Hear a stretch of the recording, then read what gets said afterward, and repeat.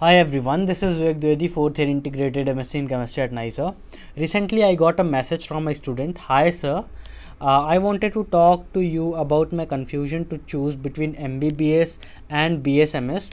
The thing is, I have been allotted to IISER Mohali, which was my second preference in the second round, and I am also getting a government medical seat for MBBS. So this is the confusion. A lot of people are also having confusion. You might be getting some good engineering and government colleges for JE, or you might be getting really good MBBS or medical colleges and all. So I think a lot of people have similar kind of confusions and all. So I want all of you to write your doubt in the comments below, and I'll try in my next video to answer this question as well as the other question related to what you should pursue. Okay, there's a lot of confusion between research and choosing IISERs versus choosing medical or engineering fields and all.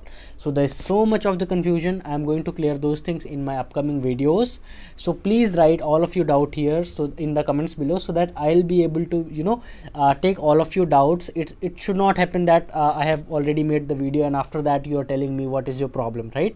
That's why I am asking you in advance now.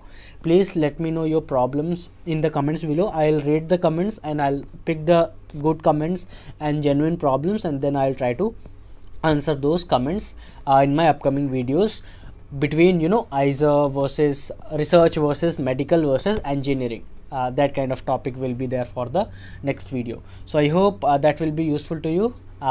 With that, like this video and see you in the next video. Bye, take care.